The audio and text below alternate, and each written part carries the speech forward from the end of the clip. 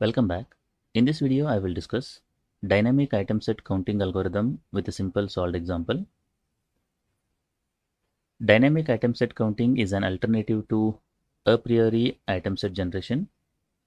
I have already discussed how can we apply a priori item set generation algorithm in association rule mining. The link for that video is given in the description below.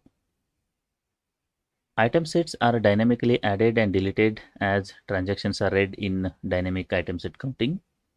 In Apriori algorithm, we consider all transactions at a time so that we can generate the item sets. But in this case, we consider few transactions. Let us say that we consider m transaction at a time so that we can find the item sets over here.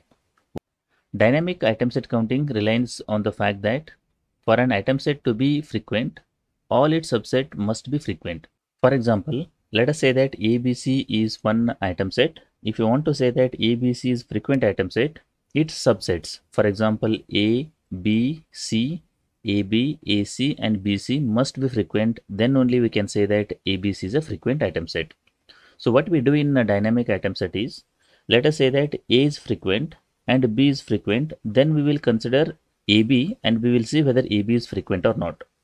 If A is frequent but B is not frequent, in that case we don't consider AB because A is frequent here but B is not a frequent in this case. So that is the idea behind this particular dynamic item set counting here. In dynamic item set counting, we will use different ways to represent the item sets.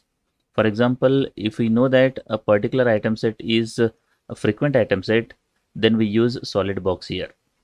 We know that a particular item set is infrequent item set, we use solid circle in this case. We know that a particular item set may become a frequent item set in future, that is suspected frequent item set, then we use dashed box here. A particular item set will become infrequent in future, that is suspected infrequent item set, we use something called as the dashed circle over here. So these are the notations used to represent the item sets in dynamic item set counting. This is the algorithm for dynamic item set counting. To understand this particular algorithm, we will consider a simple example. In this particular example, we have been given 4 transactions, that is T1, T2, T3, T4. A, B and C are the 3 items in this case. One represents a particular item is present in that particular transaction, that is this one represents A is present in T1. This 0 represents A is not present in T3 over here. We have been given minimum support here. The minimum support in this case is 25%. So 25% of 4 transaction is nothing but 1 over here. That is nothing but if a particular item is present in at least one transaction, then we say that that particular item is a frequent item over here. For example, let us say that I want to say that AB is a frequent item set. AB should be present in at least one transaction over here. Then only we can say that AB is a frequent item set over here. Also, the value of M is given to us. The value of M in this case is equivalent to 2. The meaning of this one is at any given point of time, we read only 2 transactions over here. Unlike in a priori algorithm, over there we read all transactions so that we can generate the item sets. In this case, we generate item sets by reading only 2 transactions at a time over here. Before we go with the dynamic item set counting algorithm, first we will generate item set lattice over here for the given transaction database. It looks something like this. We start with the empty set here. Now we will add one item at a time. So in this case, we have 3 items A, B, C. So we will add one node for A, one node for B, one node for C here. And then we will draw an edge from its a subset to that particular element here. So subset of A is null set, subset of B is null set, subset of C is null set. So we will draw the edges here. Now we will add the nodes with the 2 elements at a time, that is AB, AC and BC. The subsets of AB is A and B, so we will add these 2 edges. The subset of AC is A and C, so we will add these 2 edges and so on. After that, we will consider 3 items at a time, that is ABC, and then we will add these 3 edges over here. Now once you draw this particular lattice, now we will try to apply this particular algorithm, that is dynamic item set counting algorithm. So the first step of this algorithm is mark the empty item set with the solid square. So we have an empty item set here. We need to mark this particular thing as the solid square. The meaning of this one is it is a frequent item set. That is the simple meaning here. Mark all one item sets with the dashed circles. So we have one item sets, that is A, B and C. So we need to mark them with dashed circles. Leave all other item sets unmarked here. So that is what I have done in this case. I have marked this particular empty set with the solid square, one item sets with dashed circle here. So that is the first step of dynamic item set counting algorithm. Now in the second step, we need to repeat these three things over here. While any dashed item sets remain, in this case you can see here there are three dashed item sets are there. So if we have any dashed item sets, we need to repeat these three things. So what we need to do? First we need to read m transactions. M means in this case m is equal to 2. So we need to read 2 transactions here. If we reach the end of transactions, we need to start from the beginning again. For each transactions, increment the respective counters. So in this case, we have one item at a time. So we need to increment the respective counters. That is, we need to increment the value of A, value of B and value of C for the item sets that appear in the transactions. If they appear, we need to increment it. If they doesn't appear, we should not increment it. And mark them with dashes over here. So what we do in this case is, if you look at this particular thing, m is equal to 2, the meaning is we need to read 2 transactions here. So once you read these 2 transactions, what we need to do is we need to increment the values of this particular item sets. So A is appearing in 2 transactions, so we will set A is equal to 2. B is appearing in only one transaction, so we will set B is equal to 1. C is not appearing in both the transactions, we will set C is equal to 0 here. So once you do this particular thing, what we need to do is we need to go to the second part of this one. That is, if dashed circles count exceeds minimum support.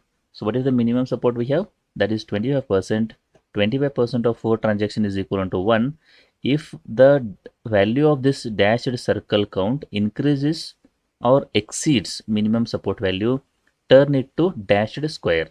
So if you go to this particular diagram, if you look at here, that is A and B, the minimum support is how much? 1.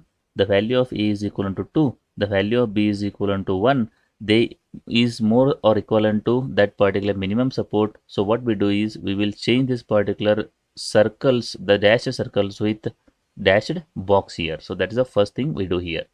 So that is what you can see. That is what I have done, where I have converted this A and B with dashed box, or you can say that dashed square here. Next, what we need to do is, if any immediate superset of it has all its subsets as a solid or dashed square, add a new counter for it and make it as a dashed circle here. So now, if you look at this particular diagram, in this particular diagram, A and B are dashed squares here. So because it's a dashed square, its superset, that is AB, will be marked with dashed circle, and AB will be set to 0 in this case. So that is what the meaning of this one. Now we will go to the third step of second one. Once a dashed item set has been counted through all the transactions, make it as a solid and stop counting it. Till now we have read only 2 transactions, that is T1 and T2. Once you read all these transactions, if we have any dashed circle or square, we need to make them as a solid one. So right now we have read only 2 transactions. Because we have left with 2 more transactions, we should not make these particular things as a solid over here. Now coming back to the, again, we need to come back to this particular, the first step of second one. So what we need to do here, again, we need to read m more transactions. So we have read already 2 transactions. We need to read remaining 2 transactions, that is T3 and T4 here. So once you read this particular T3 and T4, this is what the previous step diagram here. We need to start adding these particular or incrementing these particular counters here. Now if you look at here, AB is not appearing in these 2 transactions, it will be kept as it is here. B is appearing in 1 transaction, so we will increment the value of B to 2 here. C is appearing in 1 transaction, so we set the value of C is equal to 1. AB is not appearing in any of these particular transactions, it is set to 0 only here. So whatever the values were there, we have updated at this particular step. So that's the first thing we need to do. So once you do that part thing, what we need to do, if you have a dashed circle and whose count exceeds minimum support, what we need to do, we need to convert it into dashed square here.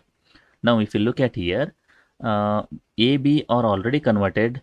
Now we need to see the value of C here. So what is the value of C we got? The value of C is equal to 1 in this case.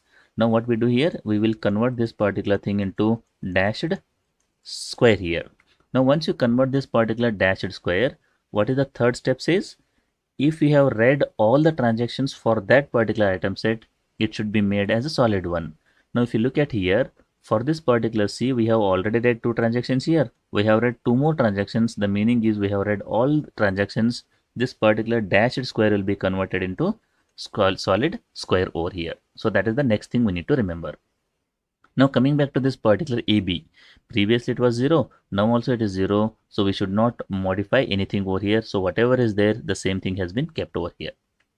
Now coming back to these two things, if you look at here, A and B are frequent here. Because A and B are frequent, what we need to do is we need to consider AC as the dashed circle. The meaning of this one is AC may become, we can say that, frequent in future here.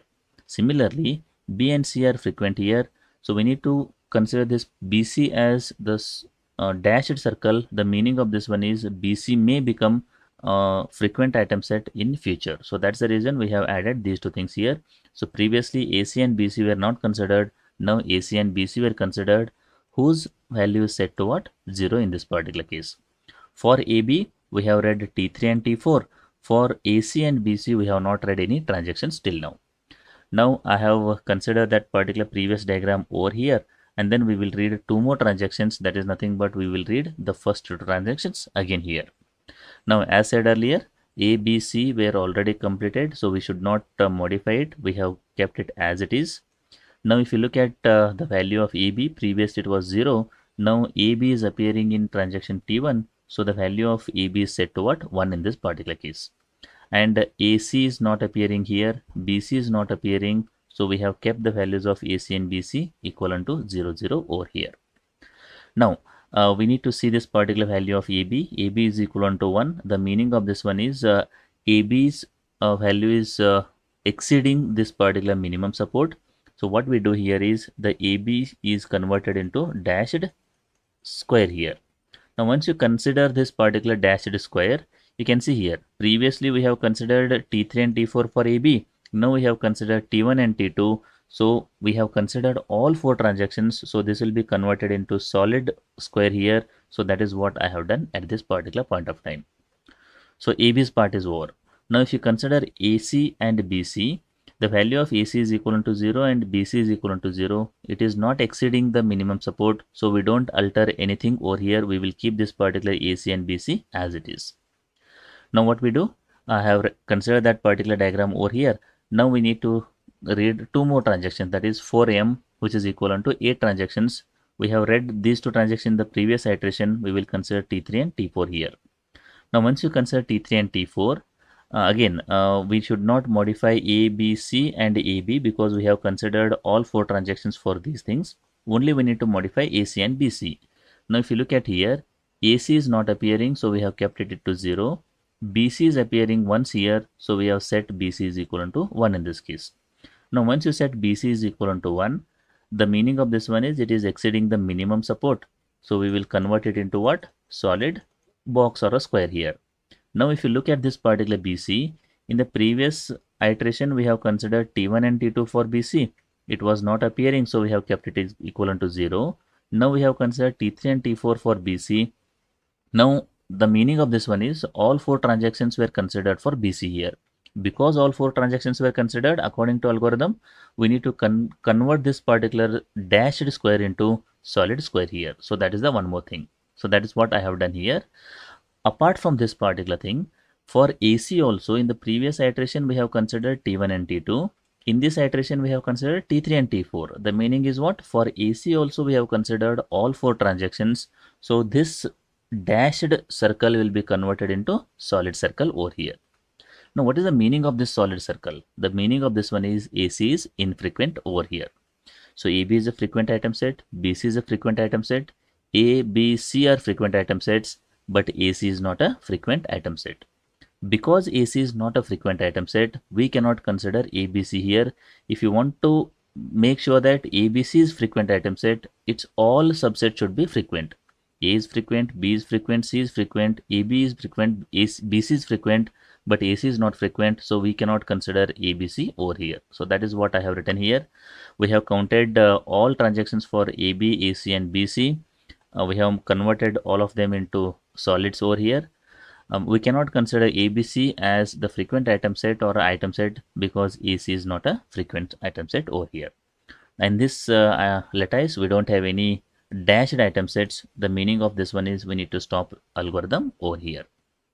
So for a given transactions, we got 5 frequent item sets A, B, C, AB and BC after applying dynamic item set counting algorithm in this case. So this is how we apply dynamic item set counting algorithm for the given transaction database so that we can calculate or find the frequent item sets over here. I hope the concept is clear. If you like the video, do like and share with your friends. Press the subscribe button for more videos. Press the bell icon for regular updates. Thank you for watching.